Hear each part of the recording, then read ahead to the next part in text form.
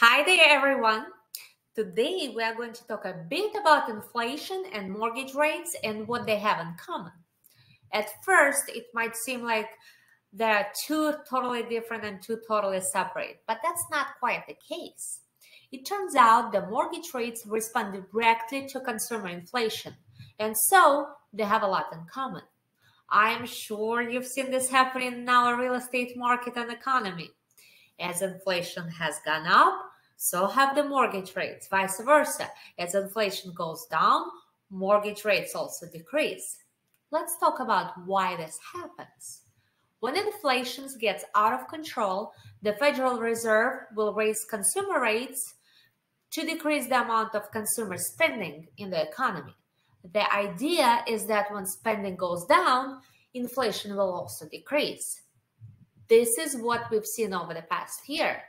As inflation increased, the Federal Reserve started raising those interest rates, which they had originally slashed to stimulate the economy in 2020.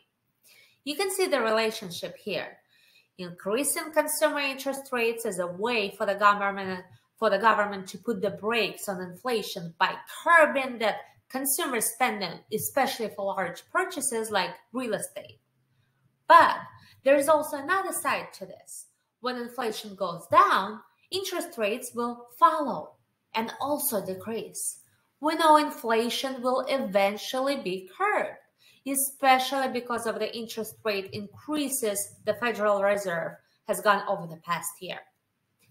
With that in mind, we also know the interest rates will follow and will decrease down the line.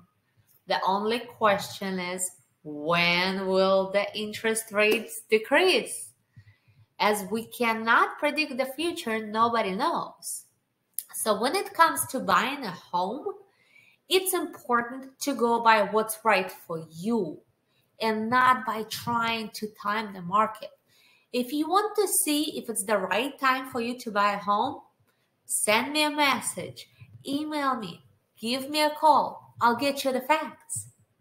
See you soon.